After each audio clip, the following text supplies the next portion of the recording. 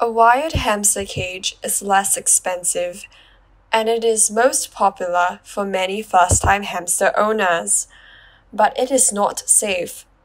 A hamster loves to climb up the wire frame, falls and fractures its leg. This is a Be Kind to Pets veterinary educational videos brought to you by Toa Payoh Vets.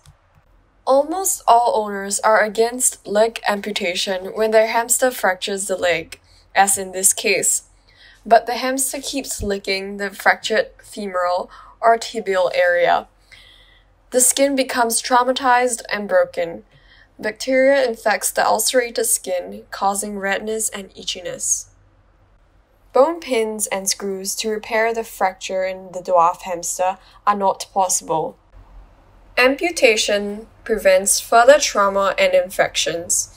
The hamster is able to pee and poop without feeling the pain of broken bone ends poking into his muscles.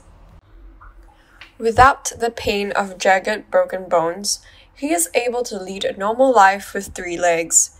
He can pee and poop properly and groom himself. With a painful broken hind leg, some hamsters cannot groom properly and has a bad smell in the back area, owing to urine scalding and stool staining.